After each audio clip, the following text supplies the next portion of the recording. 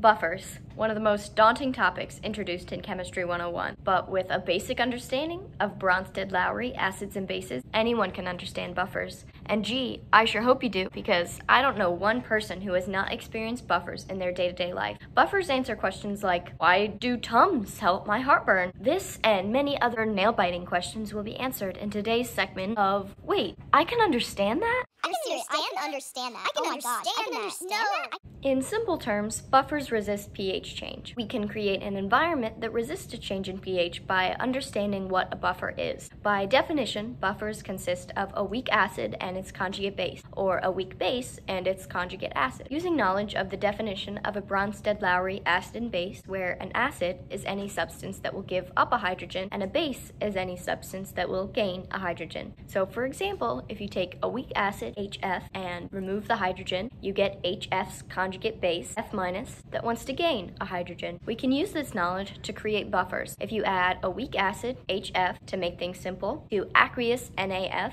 the ionized NaF will turn to Na+ and F-. This solution will roughly have a pH of 3. As we've learned, a buffer is a weak acid and its conjugate base. So with HF and F-, we have a weak acid, HF, and its conjugate base, F-.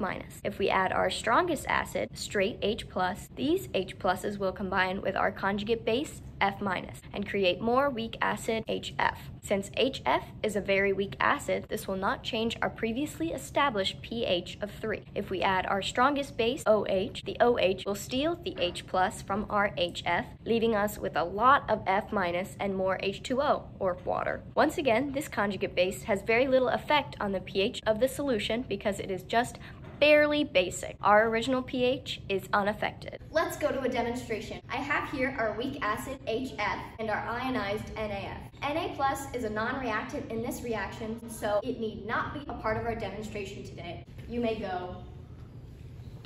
All right, now that we have what we need, a buffer, let's see what happens when we add more acid, H+. There you have it, the acid paired with our conjugate base, creating a weak acid that will not change our pH of 3. So now we'll reset and see what happens when we add base, OH-. There you have it once more. The base stole a hydrogen, creating water, which of course does not change our pH of 3. So there's your answer to the age-old Tums question. Tums are a buffer, so when you have heartburn from too much acid, you take Tums, which stabilizes your stomach pH. I'm Megan Fox, and this has been, wait, I can understand that?